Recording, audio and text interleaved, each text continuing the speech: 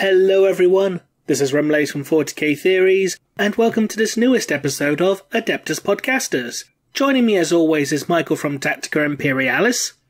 Hello everyone.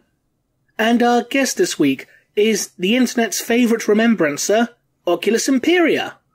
Favorite? That's so sweet. Gia Tracordia, thanks for having me back, guys. It's wonderful to be back.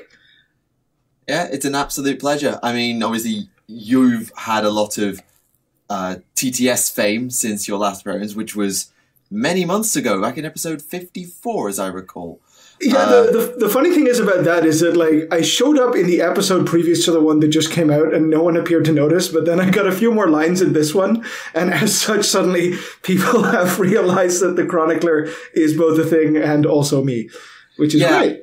I admit, I don't get told about what goes on in TTS, so everything for me is completely unexpected.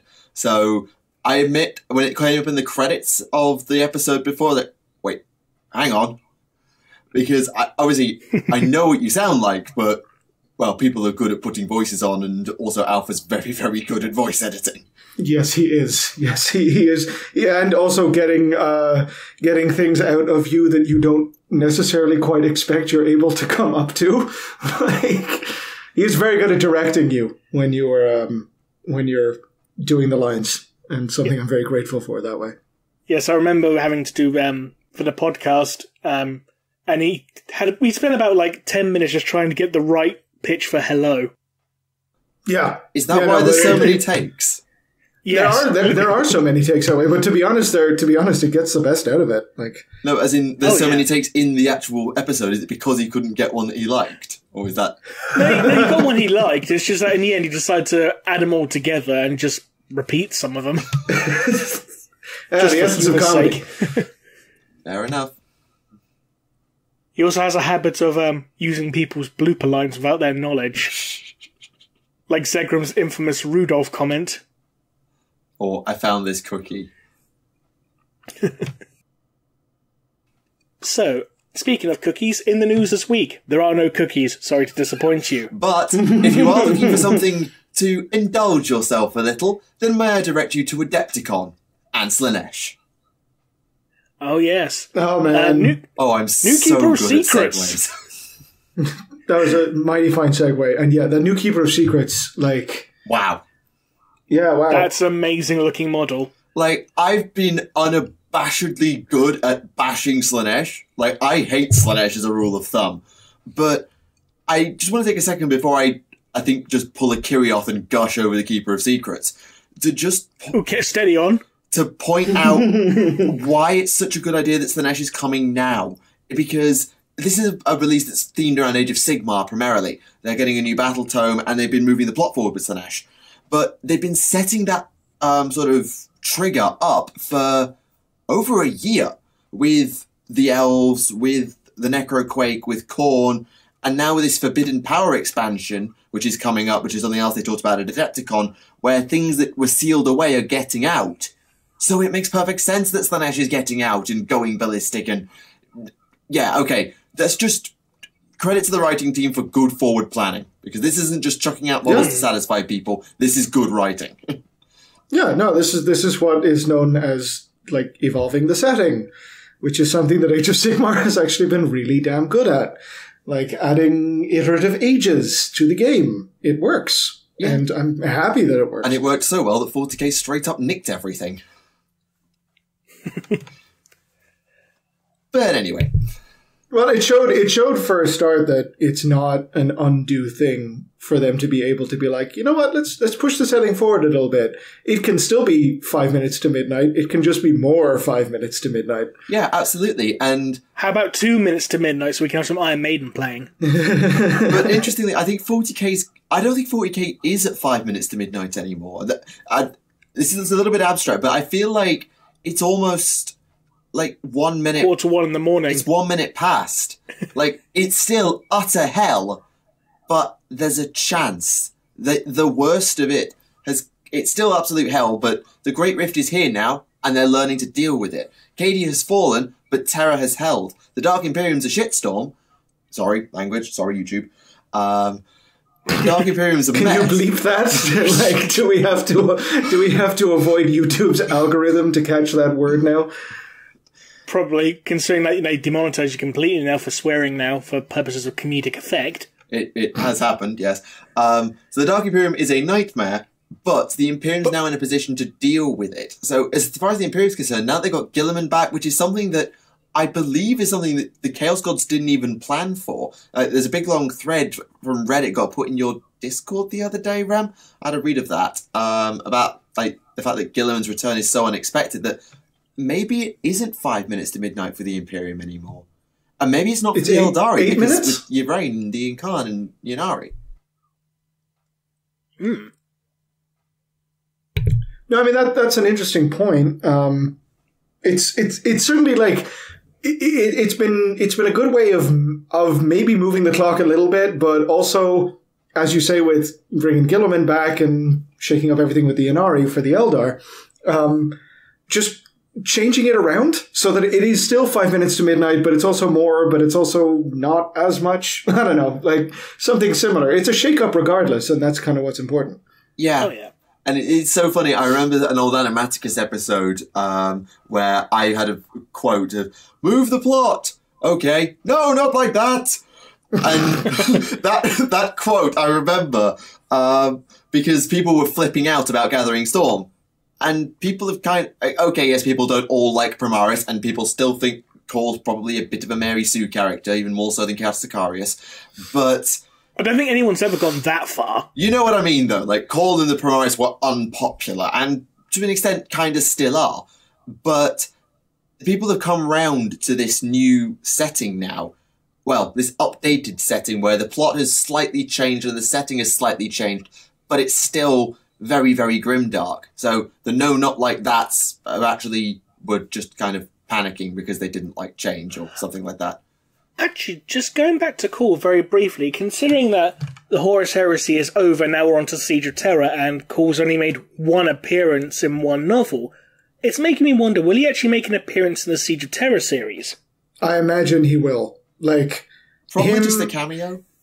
It might be a bit of an extended cameo, but the idea that he shows up in Wolfsbane and then disappears and then is gone until the gone until the Gathering Storm. I think it's a bit too much of a gulf. He'll either show up in Siege of Terror or he will show up in the Scouring novel series that we all know is going to happen. Yeah, I mean, and that I'm very much looking forward to. Yeah, I mean, they have sort of laid out why he does what he does, because Guilliman gives him this briefing after the Heresy, once he's back, to go and create the Primaris and create the Armour of Fate for when Guilliman cops it, because Guilliman just is a bit paranoid about dying, apparently. So they have set Cole up a little bit, but they do need to flesh him out in that time before. As much as he's had his mind wiped, keep that in mind, so he might not remember what goes on. I mean, in fairness, out of all the Gathering Storm characters, he's certainly more fleshed out than, Voldus. Yeah, I think Voldus was just there to fill out a box. Grandmaster third model. Like, seriously, that could have been Drago. It could have been, or it could have been, someone else. Don't know who, but it could have been someone else. It could have been a custodian character or something. It could have been Trajan Valoris. The Custodians weren't released from Terror at the time of the Triumvirate of the Primarch forming in Terran Crusade, so no, but yeah, I take your point. You know what I mean? There could have been someone other than Voldus, because what did Voldus actually do apart from just like, I'm here too? He was very much that kind of like, hello, I am also here. I'm part of a triumvirate, because a triumvirate has to have 3 people, and they only had 2 for this box until I got created. I did talk about Voldus in a lore video, so let me see if he did anything. He stood next to the Primarch and looked cool doing it, but that's about it. He's apparently the most powerful Psyker the Grey Knights have got. But that's like all I have on him. He's so powerful he made everyone forget about him. Adeptus Redactus. Anyway, that was a bit of a tangent. Let's get back to Slaanesh. Yes, new mask model. the new mask model is great. As I said on Twitter, her like high tights, whatever you want to call them, seem to be stockings. Cool, we'll go with that. Seem to be literally her skin being pulled tight, and that is the most goddamn Hellraiser thing ever, and I love it. Yeah, yes. Go on. I was going to say, I do love the fact it looks, it actually looks like it's dancing compared to the old model, which is just like, I'm holding a baton. Yeah, This one actually looks like she's dancing, so I was like, yes. I mean, I look at the models that they've shown off. Like, the Keeper of Secrets is ridiculous. The Celeste Demon Prince Herald combo tag team is very clever. And the mask is exactly what you'd expect the mask to be. Like what I adore about this new range is that, I mean, not only is it absolutely just stunning, but they have managed to not only stay incredibly consistent with the lore, but incredibly consistent with the overall Slaaneshi vibe, while at the same time pushing it into a place that we just simply haven't seen before. And that is challenging. Like, that is not an easy job to both be entirely respectful of everything that's come before and then take it into places that are so new, like, it leaves me... Like, that Greater Demon just kind of left me a little bit speechless, because I've never seen anything like that before. Yeah, I'm just impressed with the new Keeper of Secrets that they've stayed true to the original Keeper of Secrets, the whole gimp cow thing, but actually managed to make it look both animalistic yet graceful at the same time. And also disturbingly androgynous. Yeah, it sort of takes everything Slaanesh does and is and rolls it all together. And the one thing that I think, maybe it's just me, but the Keeper of Secrets and Celeste, or particularly the Demon Prince half of Celeste, look almost like they could exist. Because, like, particularly the Keeper of Secrets looks like it came straight out of Greek myth. Like, you can just imagine this bovine Minotaur-style creature with extra limbs and a sword and shield as this variant can have. Like, it feels real enough to sort of reflect the fact that it's created by the ideas of a mortal-induced god. It just feels real enough, and I think that's something that Slaanesh can do. Yeah, there's an uncanniness to it that is just stunning. Like, it works in its favor so well. Yeah, absolutely. And the other thing is, I think that with the design cues, they've obviously noticed the fact, or remembered the fact, that Slaanesh is intrinsically tied in 40k to the Eldari and AOS to the Elves. Because, as you'd expect, the aesthetic, if you sort of looked at every piece in a vacuum and took everything demonic off it, looks like it could have been an Eldari device or an elven weapon. So they've kept those design cues as well. It just works, honestly. Like, the only thing I don't like is the endless spells. Because, I don't know, I just feel like the one with the cat and nine tails tongue is just a bit derpy. And I'm not sure. I like the giant mirror one. The mirror one's interesting. Is the mirror a war machine? The one with the two demonettes on either side? We don't know. Current consensus is it will be a war machine, because if you notice carefully, the demonette attendants, I'll go with, are wearing masks, something that most demonettes don't do. And the other place that I've seen a mirrored thing where its attendants wear masks is the Bloodrack Shrine of the Daughters of Cain, where the attendants of the shrine wear little reflective masks so that the Bloodrat Medusa doesn't just kill them by looking at them. Because back in the days when it was built for the Dark Elves, the Bloodrat Medusas were spiteful as heck. So the mirror was behind them, so they didn't turn around and kill the Dark Elves, and the attendants had mirrored sort of glasses so that it didn't kill them. That's why it's always important to show up to work with your safety equipment. Just so.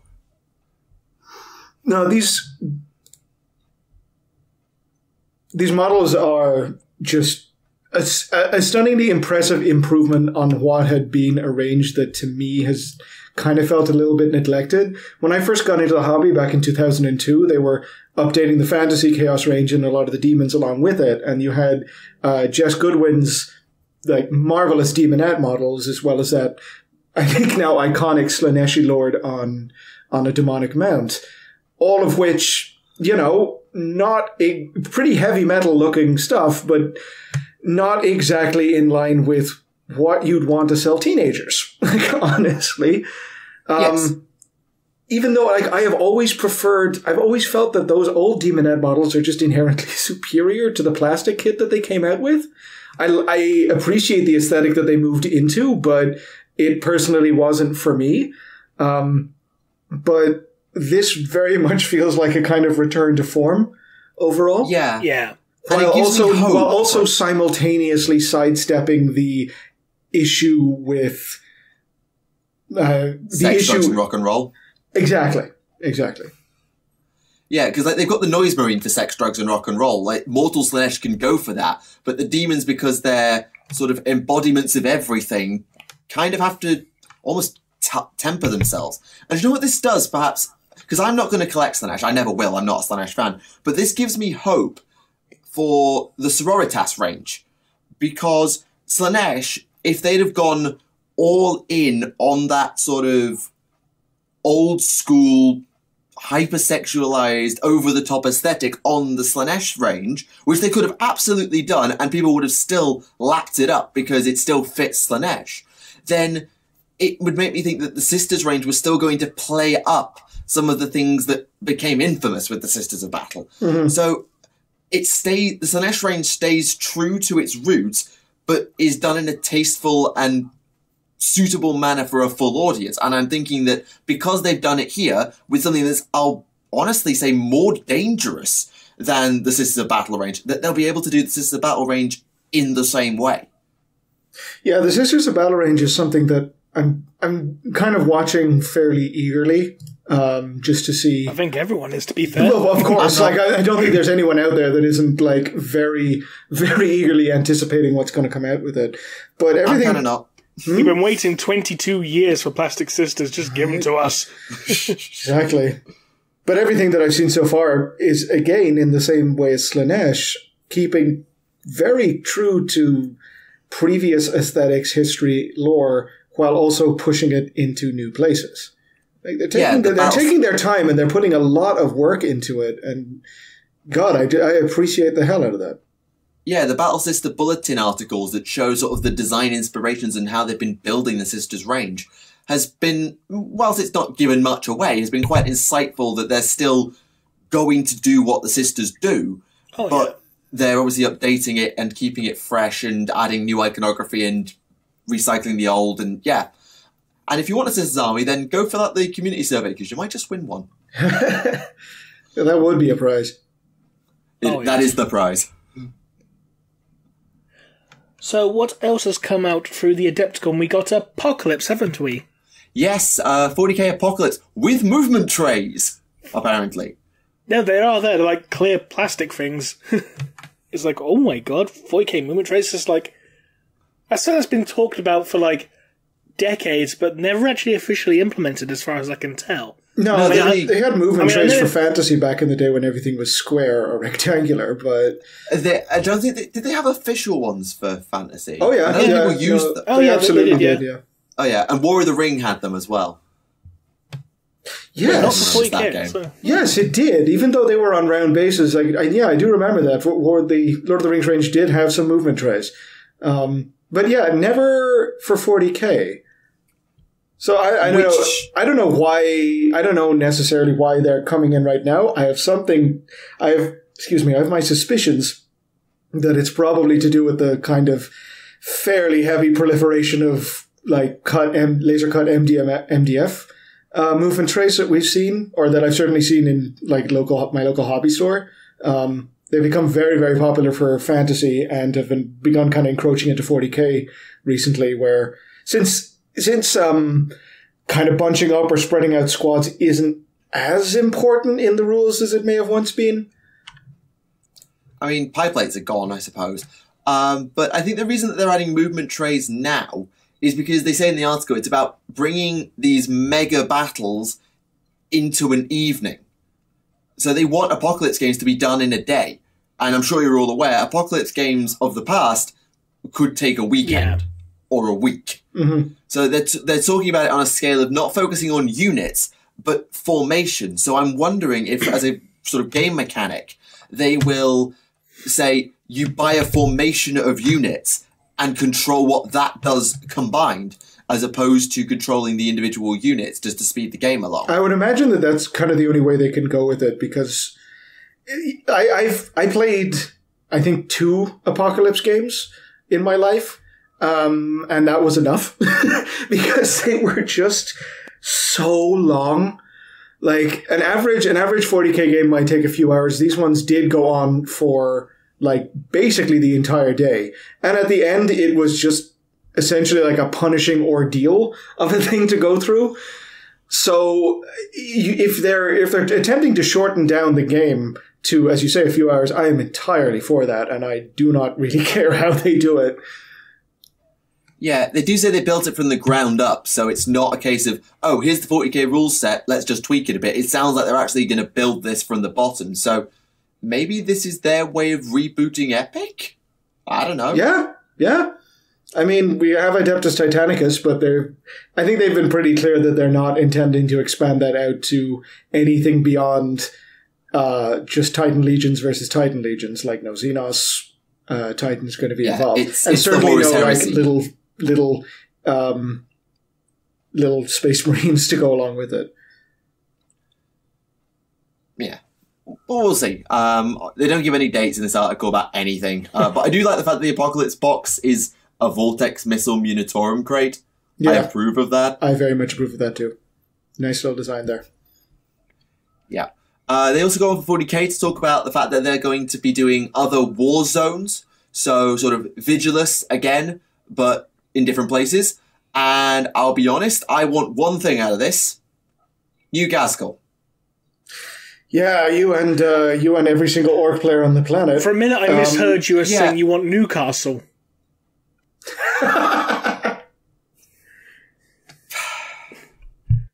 No. No one wants Newcastle. But yeah, the war zones will be interesting because I think Warzone Armageddon is obvious because Armageddon got a big reboot. Yes. I think they've got an opportunity to do Warzone Octarius, although that war's kind of exploded out now. They could go back and do Warzone Ultramar if they wanted to, or Warzone Macragge or Ish, whatever's going on in the bloody wars over there. So the Plague, as in kind of make a almost historical setting Plague Wars supplement? Yeah, that would work. But they've already done the Death Guard to death, so... But yeah, I think it'll be interesting to see what they decide to do, but I think the main thing they've got to do with this sort of series of war zones is flesh out the new state of play as to why the Dark Imperium, or what the Dark Imperium's like right now. What's it like in the... I still call it the Light Imperium, I know that's not its name. What's it like in Imperium Sanctus now that the Great Rift is there? Why is it such and such a way? Some worlds obviously still are affected by the blackness, the Noctis Aeterna, because, I don't know, warp chicanery. So it'll be interesting to see how they do it, because I want them to flesh that stuff out and then bring it to the heroes, rather than do it as, hey, we want to bring this hero back. Here, let's shoehorn him into something. I agree. There's got to be... I mean, they've shown that they've got a pretty deft hand these days at just working newer releases of kind of updated models into Warzone supplements. The Abaddon one being the perfect example. So, yeah, I mean, I'm hoping for a new Gaskell as much as anyone. It's not also a wild idea to suggest that every range is probably going to get some sort of big centerpiece model. Because those models, I presume, shift units pretty well. So, if you can sell a $100 Gaskell model, happy days to you. Vect. Do you know what we need as well? Shadow Sun or Shadow Sun might get... Avatar of Cain. Farsight. I've worked with that Farsight model. It's cool, but... Isn't that the second Farsight model, though? So he doesn't really need another one just yet. I don't think Farsight necessarily needs to be That updated. was the third Calgar model. That's very true, but he literally got upgraded. Yes, I know Primanius was very different, but he's still Calgar the third. I mean, how many Eldrads have there been? 2? 2. 3? Just 2. Okay, fine. It would be pretty hilarious to see a Guilliman scale Eldrad. Eldrad had his new model, didn't he? He did. Yeah, he was in Wait the Dead. Yeah, that old box set. But we still need a new avatar of Kane. That isn't a Forge World model. Yep, I'd agree with that. Yeah, that one is a bit of a necessity. Yeah, and the Daughters of Cain one is a bit small. And the new Gaskull is also a very obvious contender. He needs to be the size of the Primaris Dreadnought. He needs to be that big. Oh, easy. If we're throwing names into the hat here, then I'm going to say Silent King, Vect, Yeriel, would probably be all useful ones. Obviously, Silent King and Vect don't have rules, and they need to be given rules. Well, for Vect, all you got to do is just take his old 3rd edition rules. There you go. Jobs are good. Back when he was riding his Dice of Destruction. And when stat lines were completely different. Yes. But it was awesome because he was just sitting in the middle of a raid and just sitting on top of his throne with his little pistol going, yeah, I'm in charge, bitch. That model was, it hasn't aged well. No. The entire Dark Eldar range from those days has not aged well. You don't have to tell me. Dark Eldar were very technically my first 40k army, in that the first Warhammer product I ever bought was a third edition Dark Eldar box set with those bikes and those cowboys. Was the size of Imperial Guard troopers instead of being the size of like dreadnoughts or whatever. Yeah, it was. Oh, do you remember the original Talos Pain engine? That was... that thing. That thing was a nightmare of cut fingers, swear words I shouldn't have known at that age, and parts of my body super glued together, because that thing would not stay together no matter how much glue you put on it. I mean, in fairness, at least you weren't using, putting together the old metal Bloodthirster with its massive metal wings with tiny little indentations to put the wings on. Not actual slots, indentations. Yeah, no, so a friend of mine... You had to pin it. Yeah, a friend of mine who played 3.5 edition Chaos Space Marines, the best list they've ever had a Bloodthirster that was his absolute pride and joy. And he, unlike me, had access to a pin vise. So I was able to pin those wings together, and I was able to marvel that they stayed on. That Bloodthirster was just an absolute nemesis. I hated that thing. And you go back even further, back when the models were made of lead.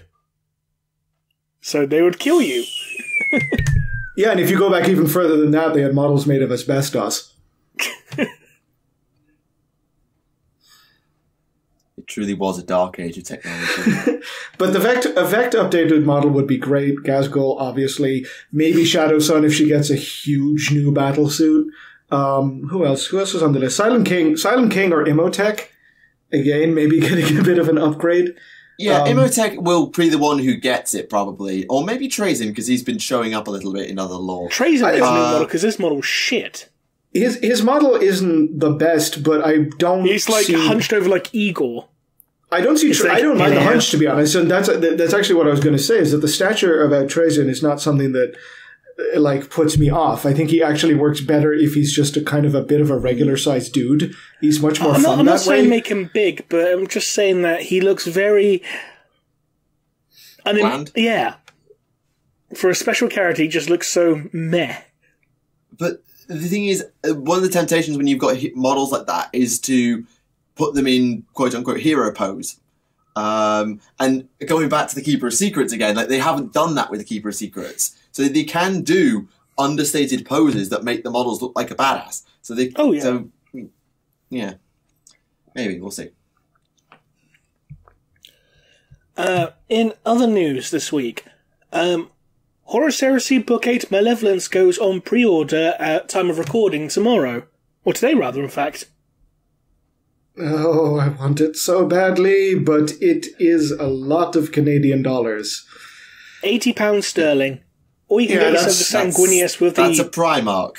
£80 sterling is a number in Canadian dollars. It isn't actually a number, it's just a scream. I'm also going to say, Michael, you clearly didn't see the price of Sanguinius. It's like £125. But it looks like an absolutely gorgeous book, as always. And I'm not going to lie, I'm very happy that the whole Horus Heresy at Forge World thing is kind of back on track and has really kind of come out of the gate swinging after Alan Bly's like very, very sad passing. Mm. And hey, we actually find a way to care about White Scars. Maybe. Possibly. Oh, don't be stupid. No one's going to be able to care about White Scars. Excuse me, the both of you. White Scars have been something to care about ever since Scars and Path of Heaven. Thanks to I'm not saying was that a terrible book. Path of Heaven was not a terrible book because it was written by Chris Wright, who cannot write terrible books, and the White Scars are awesome, and Jagatai Khan is one of the best Primarchs out there. I'm sorry, but the first talking 80% of Path of Heaven was a boring snooze fest. It only got interesting once they reached the Dark Glass space station, which is like, when you're nearly at the end of the book. The rest of the time, it was a boring trudge. And the other problem is that when I think about Primarchs, I can rattle off all the Primarchs, but a while ago I couldn't. And the one that I always missed when I was double-checking my list was Jagtai. I don't have a reason why. I just could not remember him. It's absolutely fascinating that you say that, because I just finished the audiobook of Jagatai Khan, Warhawk of Chogoris, and there is literally an extract at the start of the book which tells of a fable of a scholar talking to the Emperor on Terra about doing records of all of the Primarchs and their lives. It's you! It's me! Chris Wright wrote me into a book. That is the reality that I've accepted, and no one can change it in my mind. But the conversation talks about how the scholar is basically just like, yeah, there's not a whole lot about Jagatai out there, and everyone kind of forgets him. He seems to be pretty unknowable. And the Emperor's like, yeah, that's basically it. That's basically what he is. So, I mean, he doesn't really have much in the way of quirks. I mean, he's not like Ferrus Manus, who can crush laser beams and eat sand. Eat the sand. That's canon, though. That's the best. That was the best thing about that book. Just seeing that his diet consisted entirely of sand. We lost it for a full morning when you showed up with that extract. That was one of the best things I've ever seen. I can't remember who sent it, but someone on Twitter tagged Alpha Busa a picture of Ferrus Manus eating a sandcastle, saying, the Imperial Fist would make such good cakes. You're right, though, in the sense that Jagatai doesn't have a lot of flaws necessarily, because he's just a dude who really enjoys a simple life and kind of just wants to be let live his simple life, and that's kind of what I find so fascinating about him. And in the artwork for Horus Heresy Book A, he looks like Jason Momoa for some reason. There are shades of Jason in that, yes. Yeah, I've seen a few people saying, what the hell did they do to Jagatai? Why did they shave his mustache? Where's his big lightning bolt tattoo? I actually quite like that portrait of him, to be honest. I won't lie. It captures that kind of arch nobility that he has. That understated nobility. But why did they shave his big, iconic Fu Manchu mustache?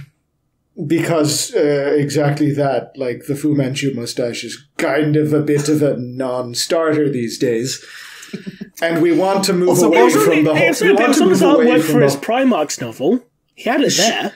Yeah, and again, but I don't blame them for kind of wanting to move away from the White Scars are literally the only Asians in the 40k universe thing. I wouldn't go that far.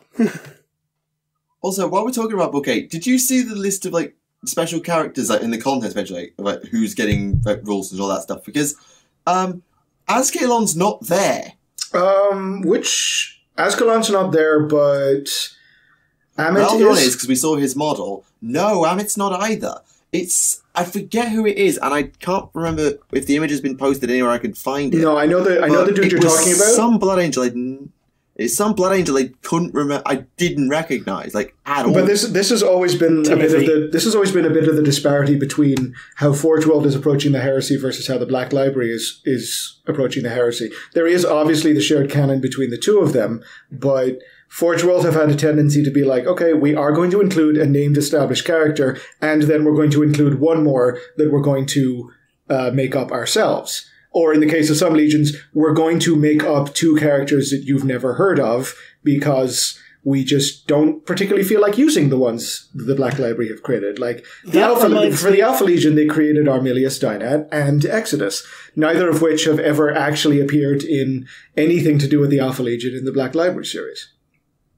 That reminds me with Burning of Prospero when they introduced Giga Fellhand, and I swear to God he was originally designed as Bjorn. And then someone realised he wasn't actually there. Oh shit, call him Giga instead.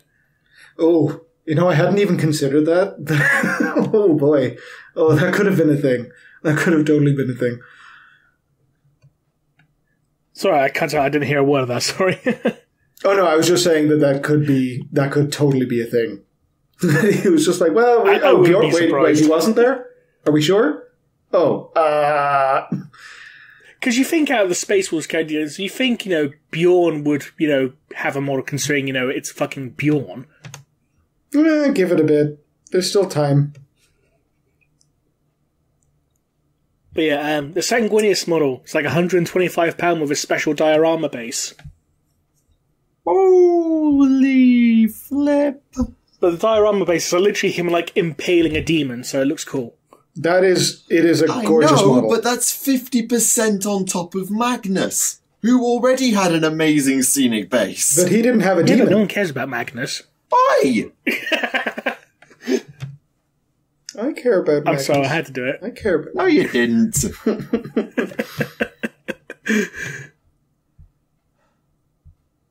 Okay, so what else do we want to talk about from Adepticon? Let's mention the painting thing that we have no idea quite what it is yet, because that trailer was just brilliant. That trailer was 50 Shades of Grey. That trailer was a stroke of genius. And I love the comments. I think it was from Instagram on the trailer. So why is Duncan not in this trailer? Because if you saw Duncan Rhodes in a suit, it would create a second birth of Slanesh. The world cannot handle that much raw animal magnitude. Magnetism, even. Either or. I'm surprised no one made a comment about him not wearing a suit jacket, just two thin coats. Oh, no! 10 out of 10. What's the bet that this is Games Workshop moving into airbrushes? That's the common consensus. I can see why it's a consensus. It's, here, you want to batch paint your models? Cool. That or it's either airbrushes or literal vats of Nuln oil. Just like the army painter tins, but they're delivered in barrels of oil. Just cartoonishly large barrels shipped up to your place. Question. Don't Forge World already sell airbrush paint? They sell airbrush paint, but so does Citadel. They have their airline for the paints. They don't sell airbrushes, though. Right, okay. Or do they? Just no, I'm pretty sure they don't. I don't know. But, that's my theory about that. We'll see how it goes. I'm sure they're going to make a big deal of it in a few weeks once Adepticon is kind of cooled down. They'll probably make a big deal about it, but it won't be appearing in a coming soon page because Games Workshop got rid of those. R.I.P. What was the other thing about Adepticon that was cool? Yeah, Age of Sigmar Warcry. Oh, these models. Chaos Dwarves, Chaos Ogres, Furies, weird vulture thingamajig. Death chickens! I mean, I got a vibe of it's kind of like if you crossed the vultures from Lion King with the Razor Gore, the giant pig thingy. That's what I get as the vibe of that thing. And I'm trying to remember when there was a vulture in the Lion King. I don't even remember. No, the buzzards. Sorry. Oh, no, hang on. I'm thinking of the bloody buzzards in the Jungle Book. Hang on, I was going to say, what movie are you watching? Right, no, stop. Move on. But the buzzards in the Jungle Book, so This Just model talk was about basically Warcry. one of the Beatles, but as a Just bird. talk about Warcry. So, we're going to be talking about Warcry. Oh, right, lads. My name's Ringo. Oh, the Chaos Dwarves. I'll put it on the fridge. Oh, look, there's some There's ogres Duncan, he's too. painting the models. Oh, several factions. Bloody hell, lads. They're all in the strawberry fields. Oh, do you think there's going to be some other dwarves in here? We could do an entire podcast like that. No, what I don't know about, like, what I'm unclear about with Warcry is it Age of Sigmar Necromunda? Because I think that's what they're going to do it's with it. the vibe because I'm it's getting. made by the team. Yeah, because it's made by the people who make Underworlds and Kill Team, and Underworlds is going nowhere because that's got Caradron. Just got added to it by Adepticon. excuse me, was that a diss on the Caradron Overlords? No, I said Caradron had been added to it by Adepticon. I said nothing about the Caradron at all. They suck in the game, but they're a quite cool faction in terms of I know, aesthetics. they totally suck in the game, and I really want them to get updated because I have half of a Skyfleet put together that I've totally shelved until they get better rules. Yeah, well, the Fireslayers just got re-updated with their new thingy-jibs, so hopefully the Caradron will get there eventually. They're not next, because Sylvaneth will probably be next, because they're in a box set with Gloomspite. Anyway. Yes. So I think Warcry is probably going to be kind of like a kill-teamy, necromundery, Mordheimy sort of thing, of these factions fighting to get to the all points to win Archaon's favour, because that's the idea of these Iron Golem lot, because they believe they are destined, being from the realm of metal, to forge the weapons of the... I mean, I certainly hope that they go with the Necromunda route for that. I have... One of the things that I've really enjoyed about Games Workshop these past few years is their ability to really push into... How do you want to play? How do you want to paint? How do you want to model? What kind of a hobby do you want? We're going to cover all of the bases for you. Like, it's a phenomenal strategy for them, at least personally, because with all of the different game systems, you can just find one that kind of fits your game. Like, if you came from X-Wing or Star Wars Armada and you want something that's a bit more tactical, balanced, and a low model count, cool. There's Adeptus Titanicus for you. If you want skirmish-only games because you don't want to have an investment for a full army, Necromunda, Warhammer Underworlds, and now Warcry. Like, they're covering all of their bases, and it's very, very smart. And cool, because I've picked up Shadespire and Nightvault. I've had great fun games with all of them, and doing that has led me, like, I'm right now out there on my hobby bench is some Chaos Dwarves for Age of Sigmar, the Thorns of the Briar Queen, and the Stormcast from Nightvault. And I'm getting to paint the Thorns of the Briar Queen in cool Nighthaunt colors, and I'm getting to do Stonecast for the Stormcast. And it's fucking great, and it's allowing me to cover a whole bunch of bases while also still working on armies. Yeah, and that's my rant about that. Yeah. Sorry, I didn't get half that because my internet died. But the interesting thing about the whole scaling up and covering all their bases is that Kill Team is the perfect transition game. Because Kill Team, at its core, is a game where you have a squad of whatever. That's it. You have a squad of whatever, and they do stuff. But then they've added in the Leaders expansion. So you naturally build up and add a commander to that force. Then they've added Kill Team Elites, so you add in sort of heavier forces. And before you know it, just playing Kill Team, particularly if you're playing a faction like Adeptus Mechanicus, you have like 2 different Kill Teams, you can have like a 1,000 point army just by playing Kill Team, and you don't even realize. Yeah, before you know it. Yeah. Or you do. Yeah. And you're just like, well, okay, there is my entry-level drug that has gotten me hooked on the hard stuff. The only thing about Underworlds, and I'm sure, well, I don't know if you can attest to this, but I have Zarbag's kits, and the plastic is, by comparison to most GW plastics, it's crap. It's garbage. I'm sorry, it is. It's awful. In what way? In that it's that coloured plastic, and it just, it doesn't feel as detailed. Because it's not as fine and precise. It doesn't paint quite so nicely. I mean, it could be that they wanted to keep costs down for that. I don't know about wrong about it. Yeah, I don't know if they're trying to keep costs down with that particular range. The only quibble that I have with that, I found I've got Thorns of the Briar Queen from Nightvault, and I find that range just pretty actually stunning. Some of those models are just absolutely gorgeous. Oh, they look lovely. It's just that the plastic's just naff. And they don't go into their bases very well. Yeah, the quibble I have with the plastic, with the quick fit things, that obviously you're going to compromise on something if you just want a game that people can just take it out, put everything together, and then be done with it. Because that's obviously what they're shooting for. Like, they're going after the board game market. But the push fit plastic can be annoying because it can be very hard to get rid of those lines that they have. Like, there are a lot of, along the mold lines, it can be very hard to get those things to sync up. And there's a few models that I have that have very large, like, rents in their pauldrons or shoulders, and it's kind of annoying. Oh yeah, and it's not just the 9 volt plastics that are culpable for this. Despite the fact that they're made from, like, the grey plastic, the Soul Wars plastics, oh my goodness. I had to glue my bloody castigators' heads on because I couldn't get them to snap in. It was just awful. Mm-hmm. But the difference with those and the Shadespire plastic, it's just that it's the different type of plastic. I don't know about it, but it just feels off. I don't know why. And I don't mean this as a segment of Let's Bash GW's design team, because my goodness, the designs to get those models out at all is fantastic. But something about those Underworlds plastics just doesn't do it for me, and I don't know what it is, and I don't know why. Yeah, I can't personally attest to it, but I don't entirely blame you for taking umbrage with some of the designs there. Yep.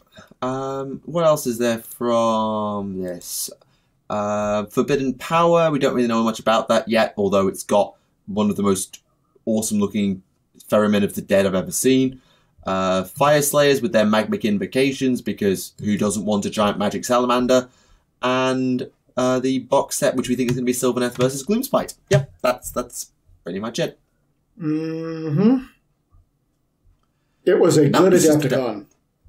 Yeah, I was concerned about Adepticon this year because last year's Adepticon had the Ideneth and the Sororitas as its two big headlines. It's like, how do you top that? Or even how do you match that? And, easy. Well, new Primaris Lieutenant model. I think that Primaris Lieutenant model can finally die now that one is literally dead on Abaddon space, and also that they lent into it, which was wonderful. Oh, and there was also that new Librarian Terminator as well. Yes, that's going to be available at some events throughout next year, I believe. It looks good, though. Yeah. It's not Primaris, though, right? It's just regular old Marine? Regular Librarian Termi. That's kind of surprising to me, because I had the distinct impression that they were kind of phasing out regular Marines. Or are they? Or are they? The plot thickens. Or thinnens. The plot too thin coats. Doesn't quite work, does it? Never mind. I'll tell you what also didn't work. The Black Library and Games Workshop website when Solar War was released. Uh-oh, brace yourself. Oh, dear. Right. So, as you know, when Solar War dropped, the Black Library website did not actually have the book available to buy for a good 45 minutes after it was supposed to be released. On Games Workshop's side, it sold out within about 6 minutes. Yay. Now, what happened was, on Black Library, when people finally managed to get onto it, people were scalping the shit out of it. Which? Sorry, but I am very... People were scalping the crap out of it. Like, people are selling copies of Solar War on eBay for at least 250 quid a pop now. And it's at the point where Black Library authors have been going on Twitter saying, if you scalp this, then, you know... 250 quid a pop, that's almost one xenology. Yes, I am salty about how I don't own that book. Joke's on you, I bought mine for 45. You know what the worst part about this is? Sorry to do a little bit of a tangent. Before I came back to Canada from being in Ireland, I sold my hardback copy of the collected Liber Chaotica. And you never sell the Liber Chaotica. I know. It is one of my, like, I was not young enough to have made a decision that stupid. How much I paid for my hardback copy of Liber Chaotica? It's going to be like 15 quid or something. Close, 20. Oh, very nice. The salve of this all is that out there in my bookcase is an original 1990, like maybe third print run edition of Warhammer 40k Rogue Trader that I bought for literally $5 here. So nice. And that's $5 Canadian, which is about, I don't know, £1.50. But yes, going back to my Solar War tangent. Right. A well bloody deserved run, I'll tell you that now, considering. So I will say, I did manage to get hold of a copy, and I owe a huge thank you to Disharmonia for actually getting me the direct link before it actually went live. I don't know how she managed to get the link, but God bless you. God bless you, Disharmonia, and glad to see you got a copy as well. But they knew how popular it was going to be. They hyped it up the night before by saying, hey, this is going to sell out fast. You might want to buy it. And then the site goes down. I got charged multiple times for it because when you clicked place order, it would authenticate the payment and kick you straight back to place order. Oh. So I got charged multiple times for one copy, but luckily when I contacted Games Workshop about it, they did refund it to me, so can't complain there.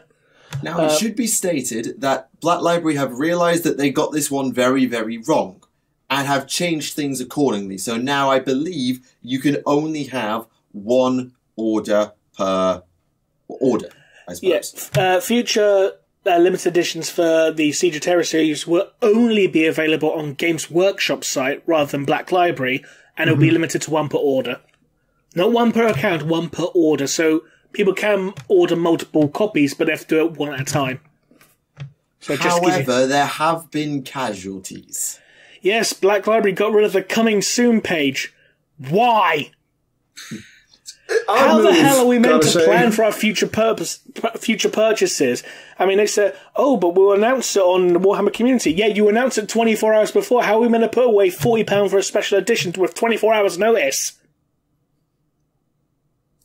Simple. You just have to have a completely ongoing and persistent Black Library fund in your bank account. Or a piggy bank labeled smash in case of fiction emergency. Yeah. It just makes it very, very annoying in regards to trying to plan out to buy special editions. Like, if you want to buy, the Conrad Kurz Primarchs novel, which is the next one, good luck finding out when it's actually on sale, because no one knows. Not even the author knows when it's on sale.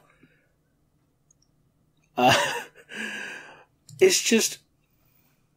They maybe have they gotten rid of the coming soon entirely, or are they kind of rejigging how they're planning this out? They've gotten rid of it completely.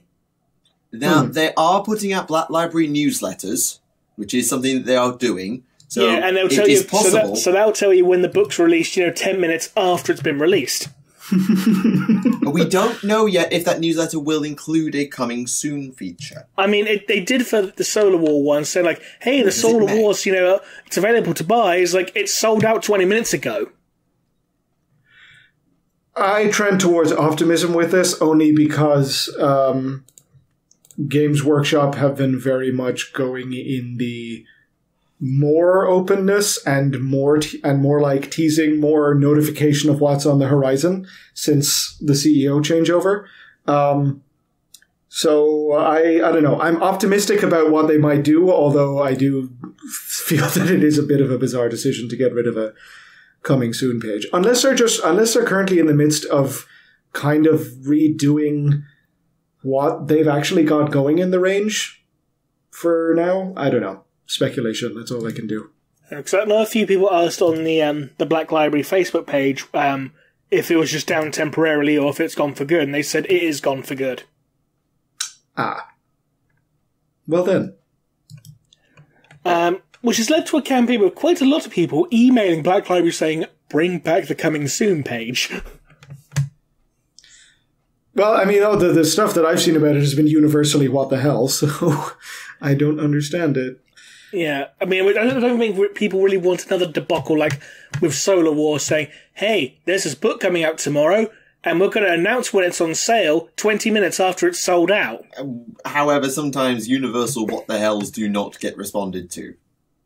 That is a thing we should note. As much as GW has improved, not everything gets reversed because people tell it to. And my internet's being stupidly disconnecting today. Yeah, Yeah, mine's been patchy as hell. Is it all because you're trying to connect to a dude in Canada? No, it was bad last week when we. I'm just gonna blame it on the fact that Black Library got rid of their coming soon page. It's all their fault. Indeed. It's a side effect of the Solar War. It's a side effect. I'm looking forward to reading that book, though. Yes, I'm about just over a third of the way through currently, so not too much in regards to plot revelations so far. Just lots of, big space battle explosions. Mercedes Ollerton's back in it. Makes a fucking Mercedes. change. Yeah, we knew that. I know, but it makes a change considering she hasn't actually done anything for God knows how long. I will say this, the book itself is absolutely gorgeous, though. It is a gorgeous book. Yeah, that limited edition is pretty stunning. I mean, just so you can all listen to it at home, there you go. Just give it a bit of an old slap. Okay. I wish I had space on shelves that I could actually afford limited editions, but alas, I don't. I have to do everything digitally. Apartment life. So what else have you been reading, Ram? Well, aside from that, I did manage to read the Angron Primarch novel, and that had quite a lot of interesting revelations, and I will say it's actually my favourite one of the Primarch series now. So, it's a good one. Oh, wow, okay. That was Ian St. Martin writing it, eh? It was, yes. I have not read anything of his yet, so I'm actually looking forward to getting down to grips with him as an author. The funny thing is, though, most of the story doesn't actually revolve around Angron. It revolves around one of the World Eater Centurions, but there is a lot of flashback scenes with Angron on Nuceria. Yeah. Like, we found out what he's like before the Butcher's Nails, and he was basically a very generally empathic dude. He also had the ability to psychically take the pain away from other people and take it into himself. I swear I've heard of that before. Somewhere. Not in Warhammer, but somewhere. It's a very interesting it's a very interesting twist on Angron as a character, that the nails, for one thing, this power was lost when the nails got put in, right? Yeah. Yeah. It's anything psychic. I love it because it makes, not that the nails necessarily needed it, but they make them even more tragic. Yep. Which, they're the most tragic, they're the most iconic thing about him, and also his deepest tragedy. So anything that makes them even more so is a good thing in my book. We also found out what his name actually means. It's actually Nucerian for Child of the Mountain. The mountain that he was found on and murdered a whole bunch of Eldar on. They actually kind of retconned that slightly. That instead of him murdering a whole bunch of Eldari, he was actually being chased by them. He killed a couple by throwing rocks at them, like using his Primarch strength. He wasn't a baby at this point. It's important to stress this out, but he's like physically about the size of like an 8-year-old, something like that. Okay, still a child. Yeah, still a child, but not a baby. Mm-hmm. So it wasn't just a baby murdered a whole bunch of of the Cabal's acolytes or anything like that. But like, they ran away when the Nucerian slavers turned up. So he didn't kill them all. I'm the only slight disappointment about that is that in my head it was similar to the opening scene of Kung Pao Enter the Fist, where Angron as a baby is just rolling down the hill crying, and then some woman finds him and it's like, oh, a baby, and then she just throws him off the cliff on the other side and he keeps going. In my head, that's the canon. I mean, it would have been interesting to see how they try and do that deadpan serious. That's the best part. We also found out who the first person to take the butcher's nails and survive was. No big surprise, it was fucking Khan. Of course not. But I also found out why they don't do it on the librarians, like how they found out not to do it on the librarians, because they tried to use it on the librarian and he blew up half of a spaceship. Oh, seriously? That's fucking cool. Like, literally, they put in the butcher's nails, he started getting really angry, and then boom. Okay, hang on a sec. So, a librarian gets butcher's nails. So, a psyker gets the nails and blows up half a ship. Yeah, just from being very angry. So, why, if Angron has this psychic ability, which we know he has now, to be the sort of empath and pain stealer... Because his butcher's nails were derived from an STC. The ones in the Legion were basically very crude imitations. So, they're not as advanced as his. Yeah, they were built on his pattern of nails, and... Like, there were, I think the Tech Marines and the Attendant Mechanicum adepts made a whole lot of guesses about how they worked. Yeah, the only way they managed to get a working version of it was due to a compliance they were actually undertaking, where there was basically a whole bunch of cyborgs who killed the World Eaters by cuddling them to death. No, I'm not even joking. They literally just walked up to them and hugged them to death and crushed them onto the way of their bodies. So there was just a whole planet of Vulcans? Kind of. And the funny thing was, the World Eaters lost initially. They were forced to withdraw, and Angron was like, what weapons do they have? They didn't use any. What? You lost by people who had no weapons? I imagine he took that calm and reasonably. Not quite, though. We did find out... the World Eaters Legion, literally every compliance they have to complete in 36 hours. Otherwise, Angron literally kills 10% of the entire Legion. And I thought Perturabo was a bit of a douche to his own Legion. For one decimation. Why are there so many decimations going around the future traitor legions? You get a decimation, you get a decimation, everybody gets a decimation. And does Angron not realise that the more he does that, let's say the World Eaters fail, so he decimates. There's now 90% of a legion. You throw that 90% at the next invasion, there's less of them, so they're more likely to fail. So you kill another 9%, or 10%, which is actually 9%, so you're down to 81% of your original legion. Then you go again, but you now have 81%. It's just a vicious circle of mass suicide. Yep. And then... when Angron orders, for the decimation to occur, Centurion Mago, he basically turns around and says no to Angron. Angron's like, what did you just say? No. Ha! Finally, someone's got balls. Alright, I'll let you choose who dies then. No. And then Angron literally loses his mind, goes completely apeshit, and starts butchering everyone in the Hall of Triumph, and everyone's like, oh shit! And literally, the librarians had to go, right, we have to calm Angron down, use our minds to link together to make a giant gladiator out of lightning to beat the shit out of him. Okay, that's cool. And then one of the younger librarians, his mind gets a bit too close to Angron's, and then there's a big psychic shockwave, and both Angron and this young librarian are basically comatose.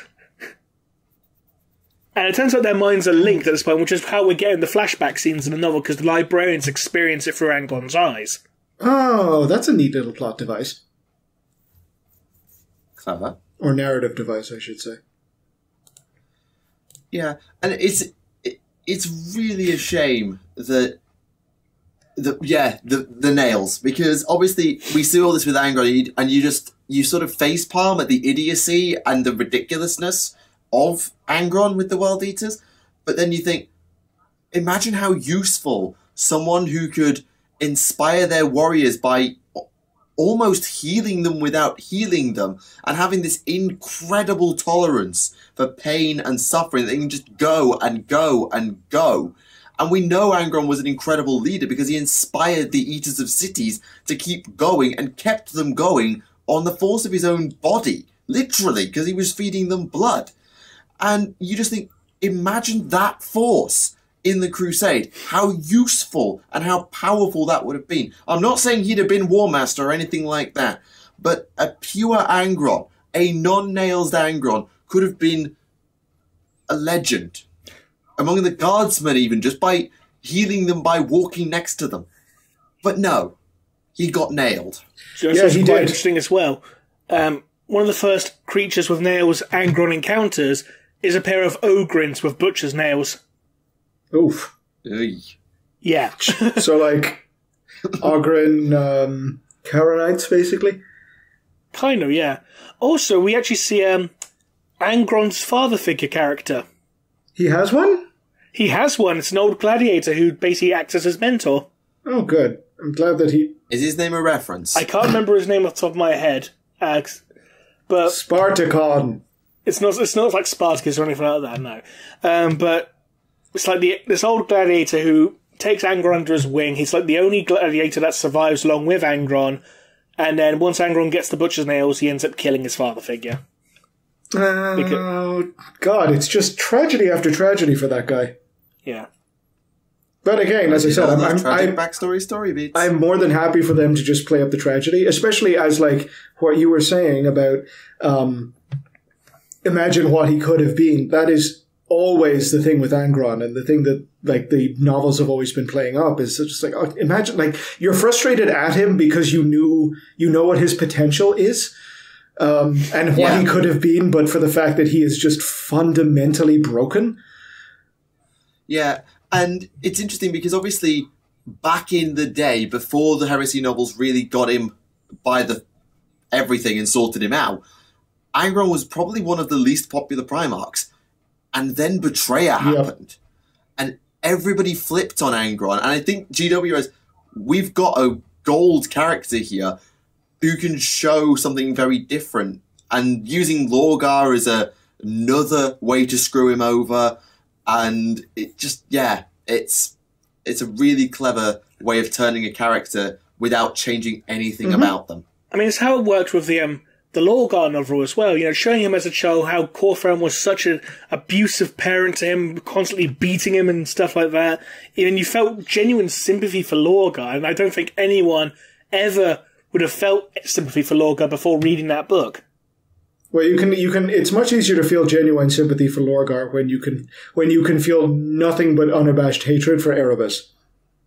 And Corferan. And Corferan to a somewhat lesser extent. Like, I hate Corferan more than Erebus. I still haven't read the Lorgar novel yet, but it's very much on the list for that particular reason. Trust me, once you read it, you hate Corferan more. Trust me. The softening of Lorgar did have to come in tandem with the, shall we say, playing up of Erebus's particular role. That absolute, yeah. Yeah. But interestingly, despite the fact that he's had novel after novel after novel, one character who I think is still a very Marmite character is Fulgrim. Because despite everything I've seen about Fulgrim, all the things he did, all the things he does, I can't like him at all. Because his turn is so pathetic and flimsy and weak. Selfish. And it just makes you think, It was selfish. His turn was selfish. Oh, I thought you said it's like saddlefish or something. Saddlefish. Fulgrim's the saddlefish. Tally-ho! Riding my giant seahorse. He's an Ideneth. Damn it, you beat me to the joke. But yeah, despite the fact that he's had Fulgrim, there was Angel Exterminatus, there's been his Primarch novel, I can't find a way to like Fulgrim. But I know some people absolutely love it. The Fulgrim Palatine Phoenix novel? That one, yes. Just started it, so get me back on in a few weeks and I'll give you a review. Have you gone to the scene yet with the most adorable bit of information ever with the studies with his tiny little plate? No, I have not. You haven't gone to the buffet yet? Oh. No, not the buffet. It's been literally just like the start. The thing about Fulgrim is, and I don't disagree that his turn compared to some of the reasons for the other downfalls is a little bit weak. I think in other parts of the heresy it's been fleshed out a little bit more, like with Angel Exterminatus, for instance. The only thing, the biggest mischaracterization about Fulgrim, and it is actually for me something that the fans get wrong, and it plays into my aforementioned love for Jagatai Khan. It's that line that's oft quoted about Fulgrim Fulgrim and Jagatai, I think it's on Olenor, and they're kind of having a bit of a sparring contest with... the greatest roast that ever roasted. Sort of. Because they're having a sparring contest with words about who would be the better swordsman. Fulgrim's just like, it's obviously me, and the Khan is just like, if you were ever to challenge me, you wouldn't have time enough to say those words, blah, blah, blah, blah, blah, back and forth. And Fulgrim gets snippy because he's Fulgrim and says to the Khan, I heard you do strange things to your ships. And the Khan, without missing a beat, snaps back, I heard you do strange things to your warriors. Now... Hottest roast since Prospero. It is a superb roast, but what everyone gets wrong about it is that he is not talking about the thing that you all think he's talking about. He's talking about genetic modification of the Emperor's children to make them like all screamy, like Eidolon was before Istvan. That's what and he's also saving them from the Blight. Yes. That's what he's talking about. He's not talking about the other thing that you all think he's talking about. I just want to get that out there on air because it's one of the things that I see quoted so often, but also like, that's not what he's talking about. Anyway, that's Oculus' little rant about that over. But I think we can all agree the best moment in any of the Primarch's novels is when Ferrus Manus caught a las cannon beam and crushed it. Well, yes, that and eat the sand. Sandwiches. Stop it. Or, let's be honest, how about that one scene where Sevatar called Aramin a patronising Terran shithead? That was also wonderful. Or, Reboot, you appear to have lost your temper. I'm going to gut you. You have indeed lost your temper. Who did you say that to? That was an exchange between Guilliman and Lorgar. Yep, that sounds about right. If we're talking Primarch clapbacks, again, it's just from the Warhawk novel. Sanguinius has the most beautiful line after Jagatai talks about kind of his frustration with regards to how the Imperium has named the White Scars.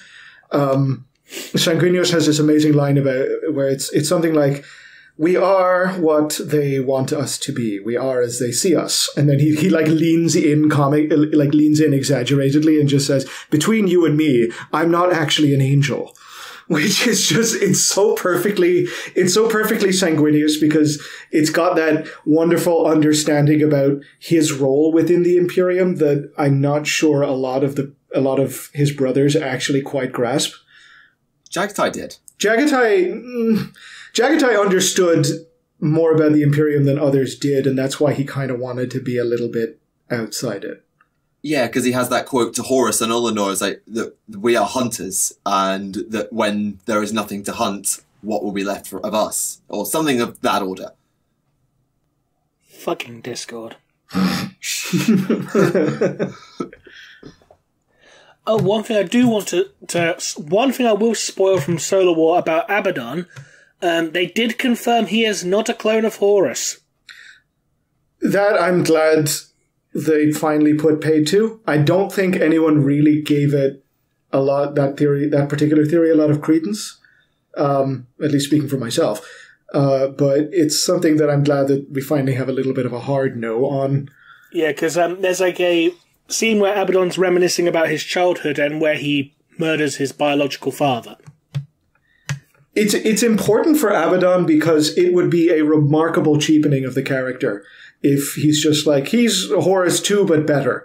Like, it's much more compelling if he's a dude who is just keep on going through the, like, because he's just too angry to give up. Local man too angry to die. Exactly. Like, the Primarchs are great as characters, but sometimes aren't compelling in a way that they could be because they're literally made to be amazing. Like, they're constructed to be amazing. And while you can argue that, yeah, Abaddon is still an Astartes, he's obviously got all that going for him, he's still just not that different an Astartes to pretty much all other Astartes. Yeah. Yeah. And there are other characters like that dotted across the legions. The first captains, we don't know all of them, but the first captains are very interesting characters pretty much across the board. You've got characters like Ahriman, Sigismund, you've got, I think, Corswain? Was he first captain? Not sure. You've got Sevatar, you've got effectively Khan. Well, at this point, not actually. At this point, Sevatar's not really involved anymore. You know what I mean, though? But like, in the Heresy era, you look at the characters that they talk about. Like, yeah, the Primarchs are these super mega badasses, and they're all interesting characters 99% of the time. But you then look at the people around them, the Locans, the Abaddons, and characters like Ahriman, who go on to have long lives, and Sevatar, who doesn't. And well, we don't know about Sevatar yet. Well, okay, who's not shown up since, so I can't say he's had a... I know. Sevatar's just a giant question mark. I'm still waiting for them to introduce Joe Zahal, considering he was first captain by the time Nighthawk had died. So where's Joe Zahal? The Night Lords are present on Terra during the siege, right? Yes. They haven't been mentioned in Solar War so far. It's mainly just been Sons of Horus and the Iron Warriors so far. Okay. Some of them are there, though, I believe. Not all of them, but some of them. Let me just double-check the Dramatis Persona. I might tell what leads are in. Let me just double-check. No, I wouldn't be surprised if they're just not in. If they're not in Solar War, I think I'm more just. I can't quite remember. I was under the impression that that at least elements of all of the Traitor Legions were present during the siege. How the fuck did I forget that? But yeah, you're gonna have to cut that one out too. but Traitor Legions, we've got Sons of Horus. We've got Iron Warriors, Thousand Sons, and Word Bearers so far. I can't believe I forgot Thousand Sons, considering that at the beginning there's a big conversation between Abaddon and Ahriman, and Abaddon's really pissed off because Ahriman showed up as an astral projection. I mean, astral projection is kind of Thousand Sons gimmick the third. It's their primary gimmick. It's been their gimmick since Prospero, right? Yep. Well, their gimmick since Prospero has been turning into dust, but you know.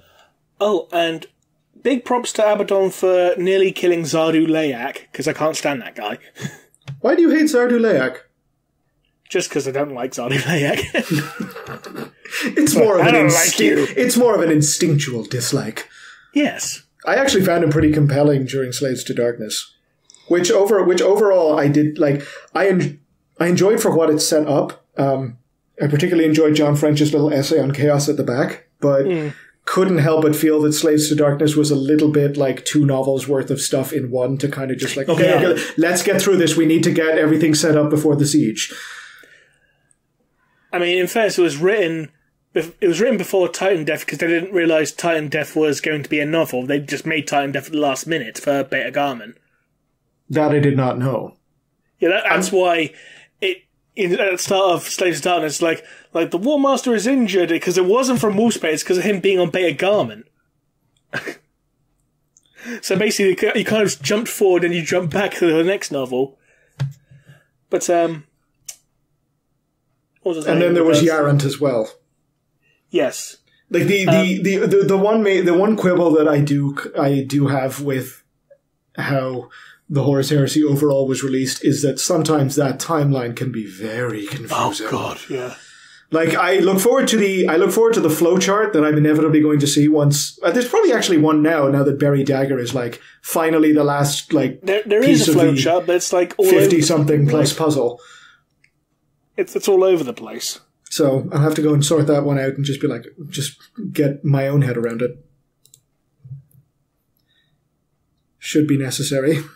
Thank God for the internet and flowcharts.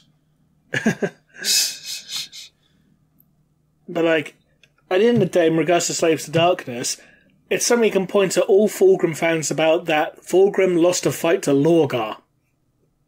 Yes, and then Lorgar got absolutely keel stomped. Yes. That was, to the credit of Slaves to Darkness, that was a twist that I did not necessarily see coming. Like, this basically Lorgar's coup.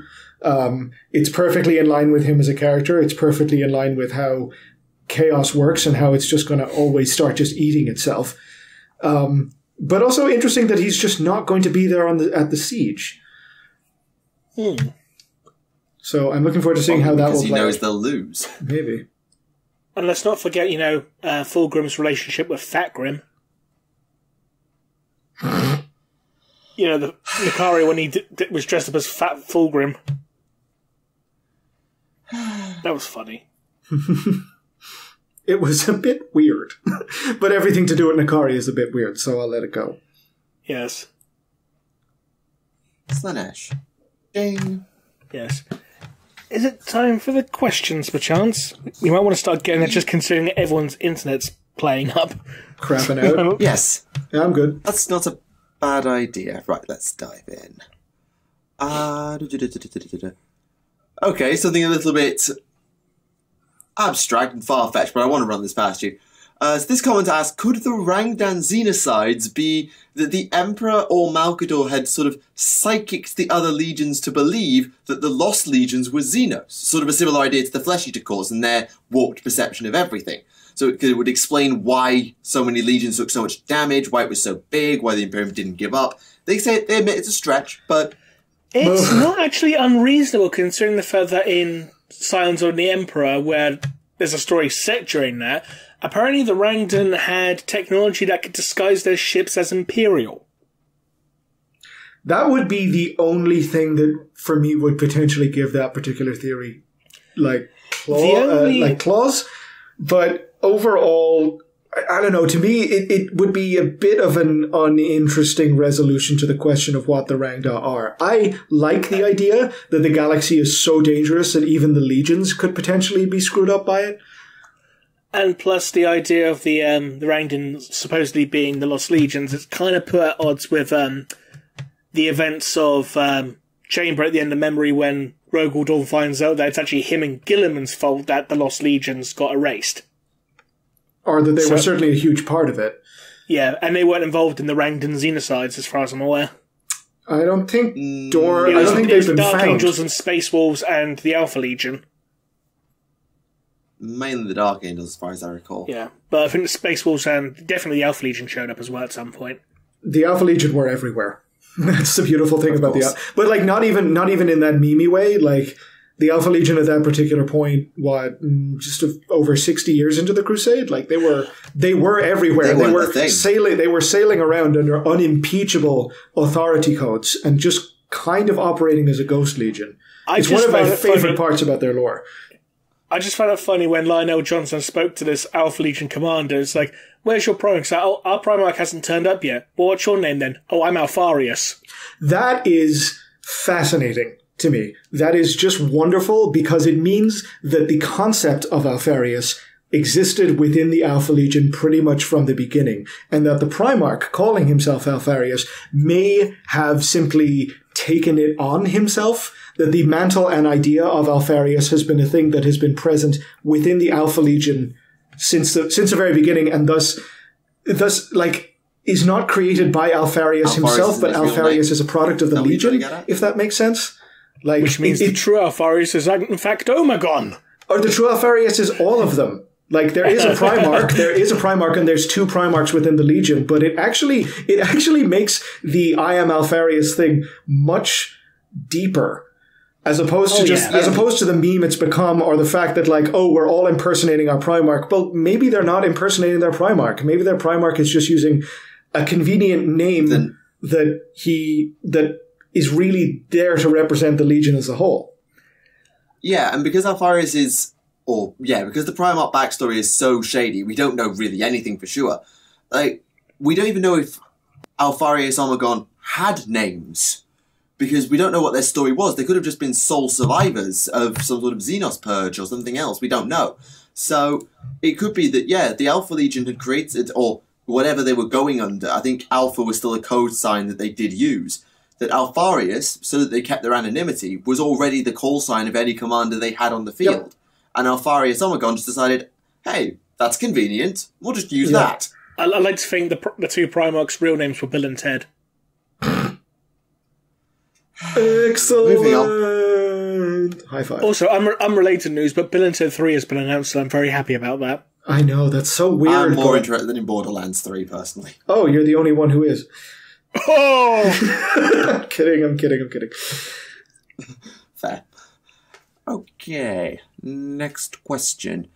At this point in current lore revisions, is the Catan known as the Outsider still a thing, or has it been completely scrubbed from canon by now? He's still a thing, as far as I'm aware. He just hasn't done anything. No, the Outsider got a name in one of the White Dwarf articles written about the Necrons, I think around when either the 5th or 6th edition. Mephitran, wasn't it? It's Mephitran's the Deceiver. Yeah, Mephitran's the Deceiver. Yeah, Magladroth is the Void Dragon. Yeah. Oh god, who is it then? Catan names are weird. Difficult to remember. It got mentioned in a 5th or 6th edition thing, so he either got sharded or he's one of the ones that's still complete and just really, really far away. Necron technology could have, dunked him through space-time and shoved him out. Thank you very much. Yeah. Necron technology could have dunked him through space-time and shot him out somewhere outside the galaxy. Because that was the thing about the Outsider, is that he was quite literally outside. What that means outside space-time or just outside the galaxy, it's not quite clear. I'm going by 3rd edition lore for that particular one. The Outsider is still lore. He's still canon. Just the fact that we barely knew anything about him during 3rd, and we certainly haven't gotten anything of an update on him since. Yeah. So that's that. Okay. So if traitors steal gene seed, which we know they do, doesn't that mean that all new recruits into, say, traitor legions don't have the Primarch's gene seed? They have loyalist blood, and most legions are probably made up of only a fraction of their original Primarch. And if so, what about World Eater Blood Angels, anyone? Oof.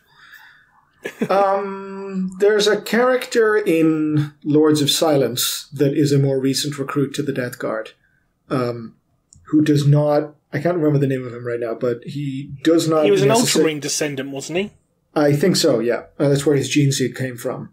But he didn't hold to a lot of how the old Legion liked to handle their stuff. He found them... I don't know. He didn't find the idea of distractions as he saw it appealing. So the idea that there is internal discord within the traitor legions based on gene seed. I mean, that's been a thing since Hansau's been a thing, right? He was referred to as half-breed all the time. And it's in Sons of the Hydra as well, in this Alpha Legion warband, there's one who's formerly, who's got Mentor's gene seed, one's got Ultramarines gene seed, one's got Night Lord's gene seed. Exactly. So it's all over the place. The traitor legions are a genetic mess. They are. And, yeah, it's... I mean, it's still, at least with the traitor legions, they kind of admit, we're using stolen gene seed.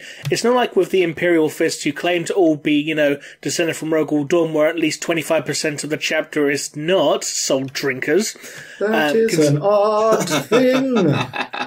I mean, remember, the Imperial Fists got completely wiped out during the War of the Beast. They got rebuilt using their successors. Soul drinkers were one of those who contributed gene seed. They were confirmed to not be Imperial Fist successors. Has that been confirmed? I thought the Soul Drinker's provenance was very much a huge question mark these days. It is, but it just... I'm pretty sure an Angel Sanguine Apothecary tested the gene seed and said, it's not descended from Dawn. Yeah, that's how I even... Was that during the Soul Drinkers books? Yeah. Okay. Yeah, I think it was in the last one. Yeah, they are old. So that's just why I feel that their provenance is a bit of a question mark for me these days.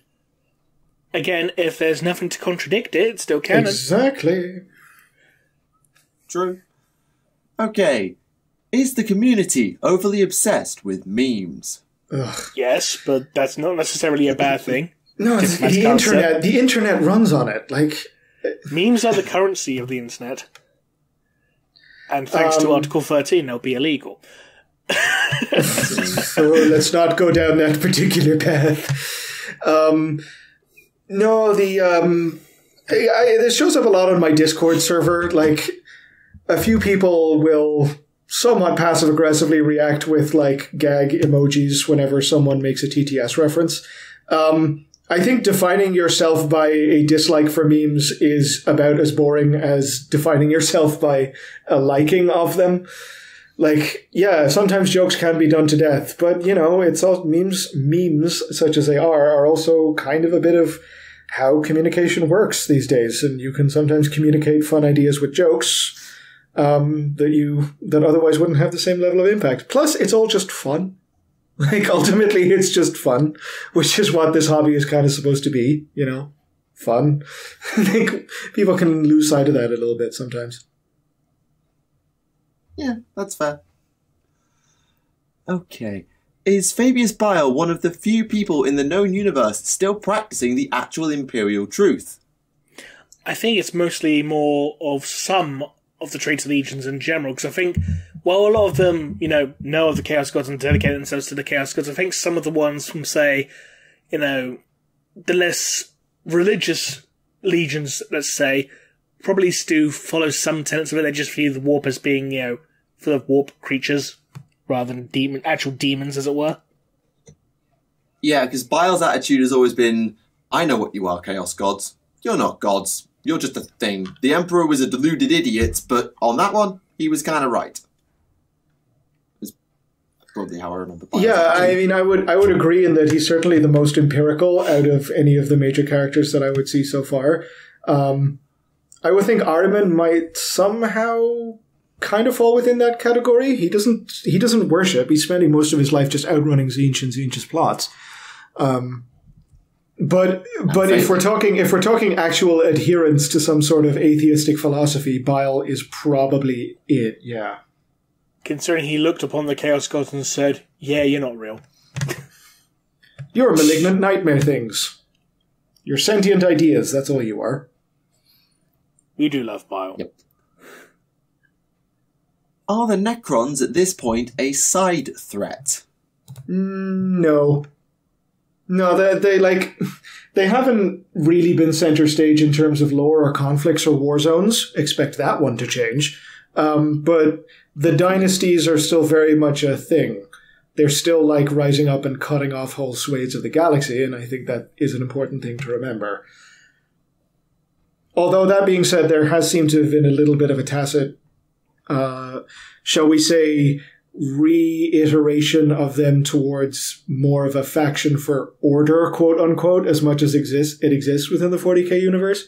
What with that whole revelation from the recent Yunari novel about how there being multiple wars in heaven, and one of those wars in heaven appears to have been Eldar and Necrons versus Chaos, which I am looking forward to finding out. Somehow, it's an incredibly interesting tidbit, and something that I'm kind of looking forward to seeing more of explored, because that is a big shakeup.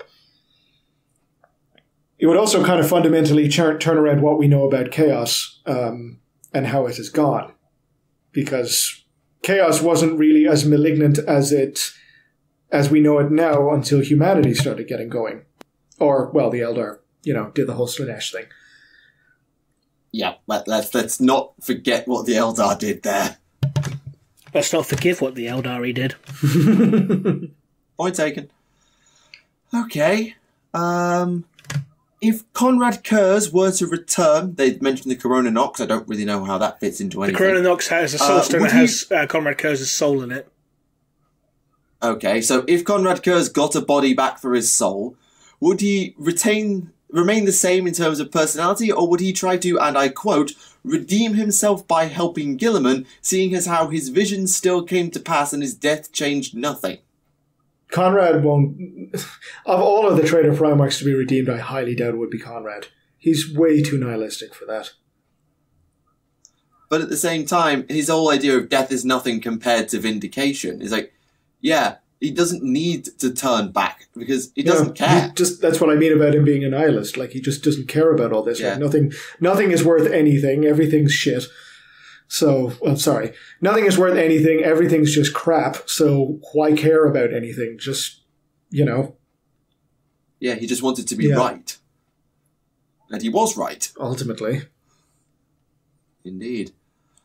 Okay, I'll see if I can answer. Good books to get about the Age of Sigmar. Basically, get the rulebook if you can afford it. Because the rulebook's got all the faction and realm lore. Good place to start. Then probably Soul War or Sacrosanct. I forget its name. I think it's the Soul Wars novel. That's a good one. Probably. and then just get battle tomes. That's probably the best way I can say for getting into AOS. Yeah, I can't speak to any of the AOS fiction because I haven't dipped my toe into that particular thing, but I will say that the AOS 2.0 rulebook, not the original one, like very much the one that came out a couple of years ago, I think at this point, is number one, gorgeous, and number two, absolutely packed with all the lore you will need, like the full history of the mortal realms from the Age of Legend up to Soul Wars. It's great. It really is great. It was 10 months ago. 10 months? It was only that? Oh, God. Okay. It was last June when AOS 2 came out. But yeah, there's so much in that book, particularly if you're wanting to sort of look at the factions that have been fleshed out. But even if you don't, you just want to look at, like, how did my old fantasy army get on? Oh, here's a short couple of paragraphs for you. What about the Winds of Magic? How do they work now? Well, here's a bit about realms. Yep. And the timeline's not exactly thorough because, well, it's not supposed to be, but you have enough to build on. And one thing I would also recommend is if you're wanting to sort of get into the setting in a gaming sense is try and get your hands on this year's set of White Dwarfs, because White Dwarf January had how to build and convert and paint models from Akshi. In February, they had Glyron. In March, I think it was Shamon. I think next month will probably be Shaiish. So you can sort of see how the people of the realms look and how people sort of races look and act from those realms. So it wouldn't be much for lore, but it would be good in terms of giving you understanding of just filling in the setting, I guess. Yep, exactly. So, okay, next question. What have we got?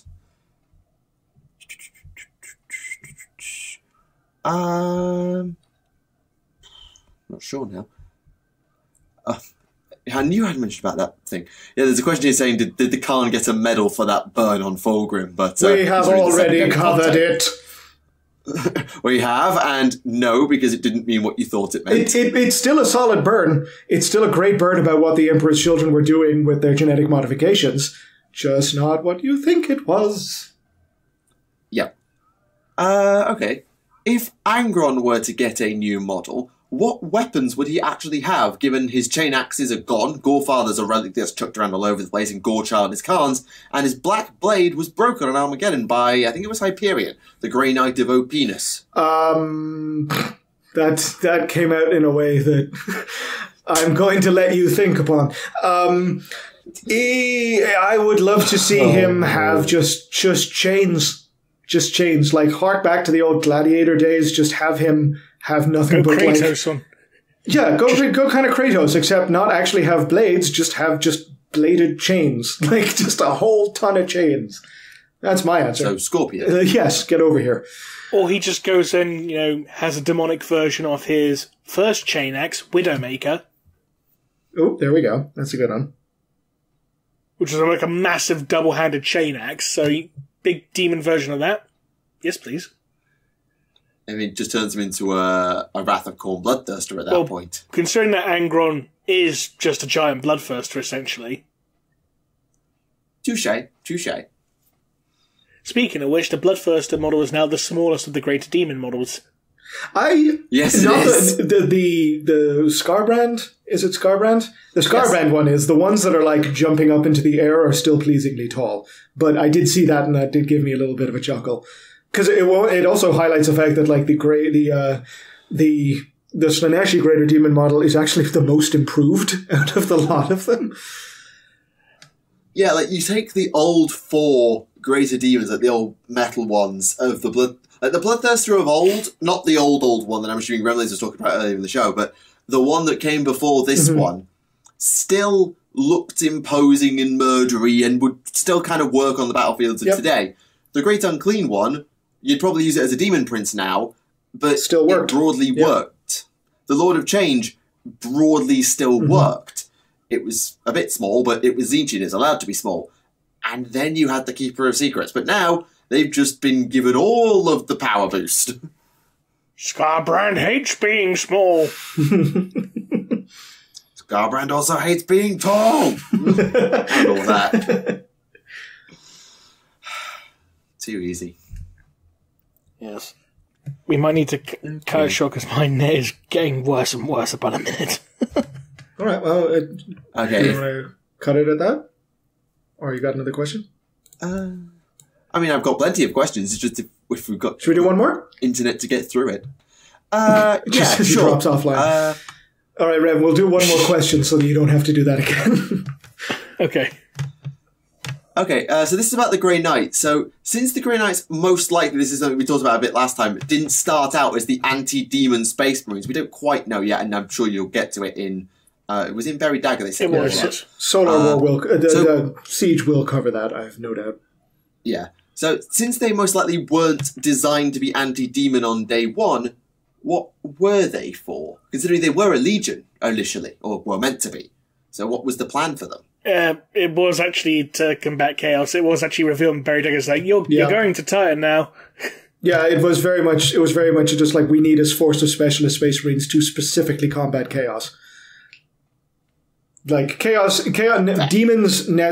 are just obviously just an aspect. Like, this was very much a broad mandate for them, as opposed to just kill demons, because Malevolence is revealing that there were actually a bunch of Legion assets that were created during the Heresy in order to fight demons.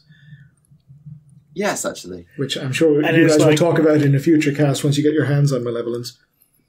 It's like, right, all you Knights Errant, you're going to Titan. Not you, Garrow. You're not going. Fuck off. Did they actually confirm Garrow's fate? Yeah, Garrow's still on Terra. Yeah. All the other Knights Errant, apart from Loken, have gone to Titan. Garrow was told, you're not going, you're staying here, and Loken basically told Malcador to piss off. Yeah, Loken was very much in the like, I am not doing this, you're not making me do this, because I'm going to kill Horus. Because as the character that started off this series, I have to contractually be in the final novel of it one way or another. I'm going to be this series as Alanius Pius.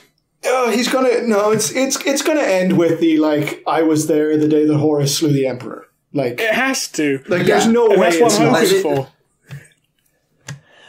But Garrow is currently still on Terra with the 70. You know, the Death Guard from Luna. Mm-hmm. Even though there's not actually 70 of them left. But 7 is around an important number.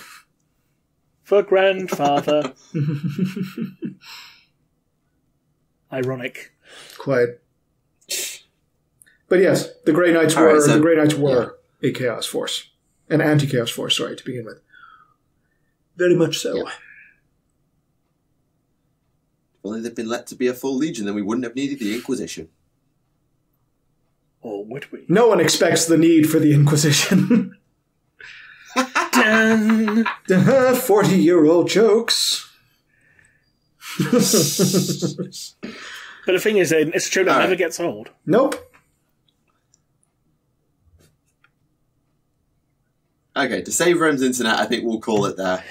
Yes, so thank you everyone for joining us for this episode of Adeptus Podcastus. We apologise for all the internet snafus. I'm sure you can fix it in post. I bloody well hope so, because I'm pretty sure there's going to be some instances of us talking over each other when it went silent for one of us or whatever. There's at least one case of that entirely. happening. That's why you copy and paste dead noise. Wonderful. So, thank you very much to Oculus Imperia for joining us this episode. Thank you very much for having me. It's been a delight as always. Indeed. So, until next time, this has been Remleiz from 40k Theories. This has been Tactica Imperialis. And we'll see you all again next time. Bye-bye.